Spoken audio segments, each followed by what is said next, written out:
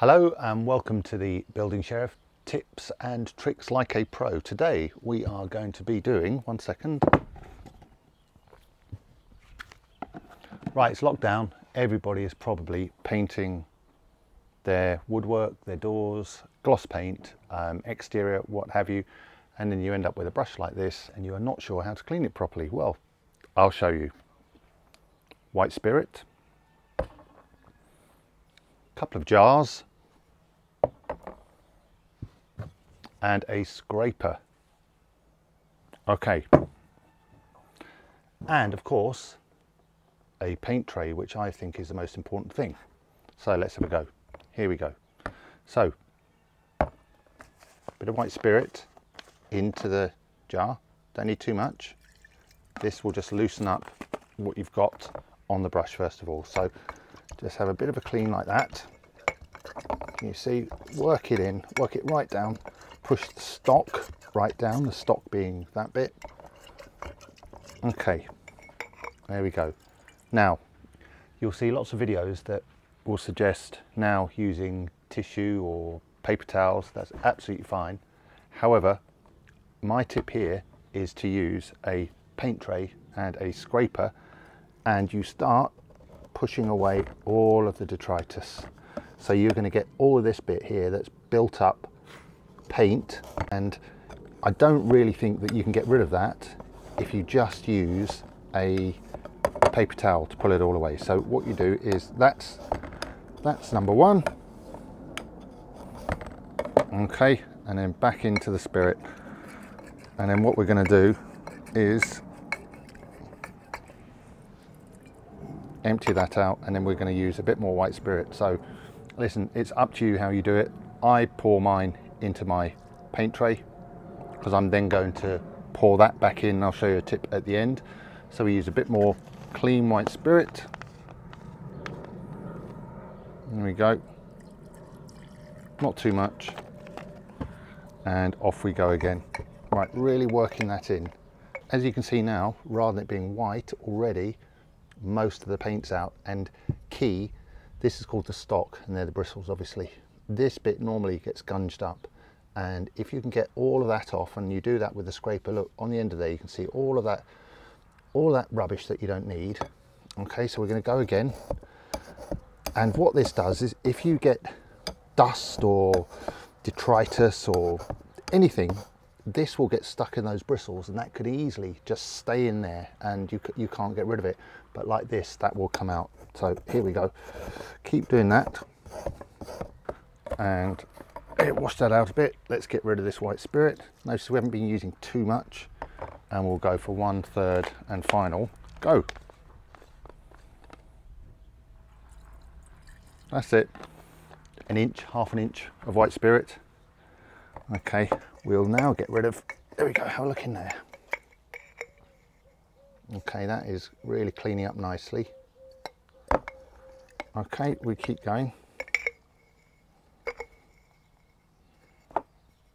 And we'll set that to one side. And the next thing to do is follow me inside. So fairy liquid, run. I use a bit of warm, bit of cold. Take your brush, fairy directly onto the bristles, and we start working this in. Now the problem you always have with cleaning these brushes is oil and water don't mix. Now fairy, obviously being a detergent, which is a wetting agent, allows the oil and water to mix, and then it can run off. So look, that's the first lot. What you should do is work everything in and then squeeze like that, and squeeze all the paint, all the white spirit out of there. Okay, keep your hands clean. Make sure the wife's not around when you do this, because she probably won't be too happy, so clear up afterwards. And on there, a bit more fairy, and I rub that into my open palm. Rub it into my open palm that way, and then to the side, so you're working all four sides, all four faces, that face, that face, that face, that face. Don't forget to clean the stock, because that can get gunged up with paint. Okay, nearly there. We're going to have one more go. Okay, so it might seem like you're using a lot of fairy, but if you get an expensive brush, £10 brush, it's worth spending the time cleaning it. And the thing about gloss brushes is that the more you use them, the better they get. So obviously up to a point, but as long as you look after them, these bristles, all the bristles you don't need fall out, and you get a lovely, lovely finish from these used brushes. So there we go. Rub that into your palm, and the other side, that side, that side. Clean the stock. Look how clean that stock is. Okay, and then give it a good squeeze, and then look, water in like that, and I let the water fill up the stock, and then squeeze here, and all of the stuff we don't want flies out of the top like a mini jet. Okay, so how does that look? Okay, let's go back outside and I'll show you another thing.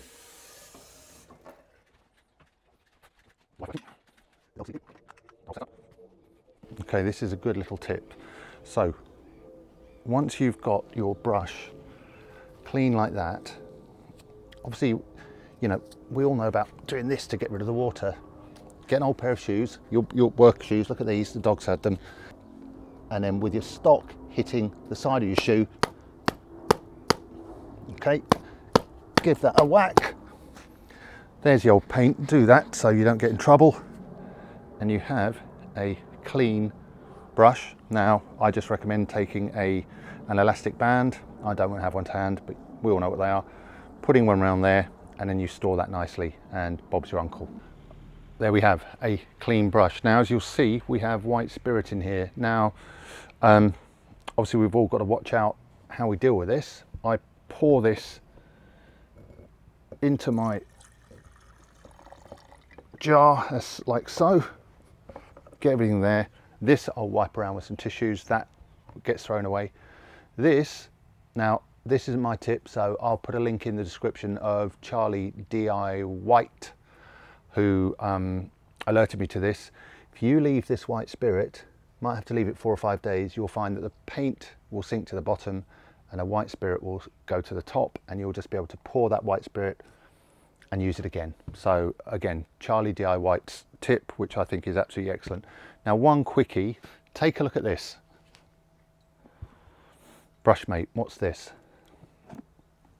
Inside you will see brushes. See, there's a pad here. Now that produces a vapor. How this works is you use your gloss brushes, and then, see, I used that on a job recently. It goes straight in here, no cleaning, no washing up. The vapor sends its vapor out, you put the lid on, that keeps it sealed, and that allows you to leave your brushes stored for, well, it depends how many times you open the lid, but I've had that for a year, and I've not washed any of those brushes up, and I haven't had to replace the vapor pad yet. When you do, this vapor pad just comes straight out, as you see, and it costs £3 or £4.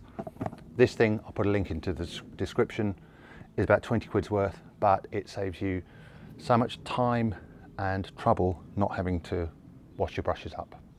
Anyway, I've been the Building Sheriff. Take care.